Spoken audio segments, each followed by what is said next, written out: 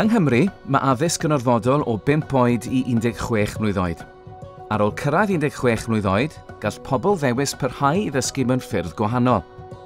Yr enw ar hyn yw addysg a hyfforddiant ôl-orfodol, neu PCET.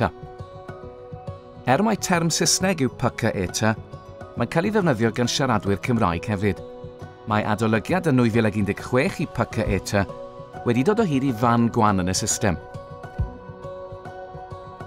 Teimlwyd bod posib i ddysgwyr gamddeall y llwybrau dysgu a'r llwybrau gyrfaoedd sydd ar gael iddynt. Mwyn gwella PCET yng Nghymru, awgrymodd yr adolygiad weledigaeth gyffredinol a sefydliad newydd i reoli'r system.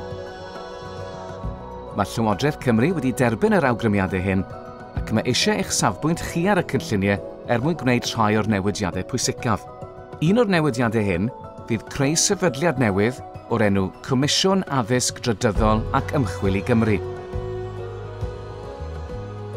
Bydd y Comisiwn yn gyfrifol am gynllunio, cyllido a monitro PCET, yn ogystal â rheoli perthynas i helpu i wella ansawdd.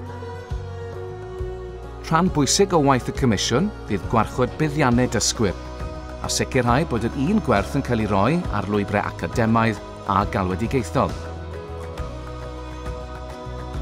Mae Llywodraeth Cymru eisiau sicrhau bod gan ddysgwyr lwybrau dysgu a llwybrau gyrfa clir a hyblyg, a gwell gwybodaeth, cyngor ac opsiynau.